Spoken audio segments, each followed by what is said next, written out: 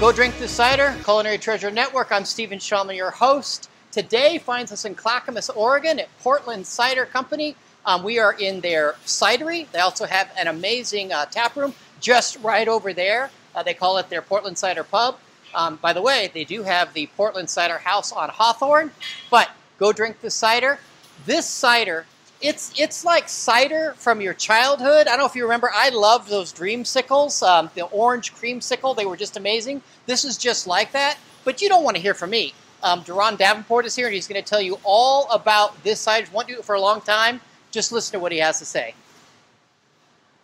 Hey everybody, I'm Deron Davenport, head cider maker at Portland Cider Company. Talking to you today about our new small batch release for the summer, Tangerine Dreamsicle. This is a really fun one we've been wanting to do for a long time. We use tangerines out of California, of course, and we use this beautiful Singing Dog vanilla. It's real vanilla from Eugene, and we're doing a bit of a take, obviously, on a nostalgic treat, but a cider version for adults. It's really finishes quite dry, but the vanilla gives it this beautiful richness, and then you've got that bright citrus overtone throughout the whole beverage. So, cheers, everybody.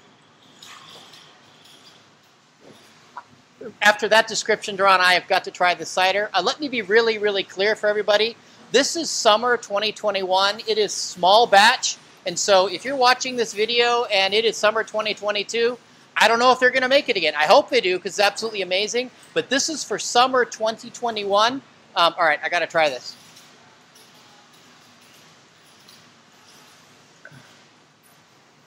Oh my goodness.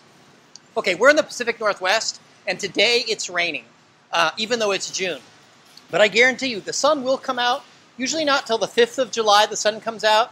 And this is a fantastic, perfect summer cider. If you want to know where you can find it, go to Portland Cider Company's website. They've got a cider finder. It's available at retailers throughout the state of Oregon.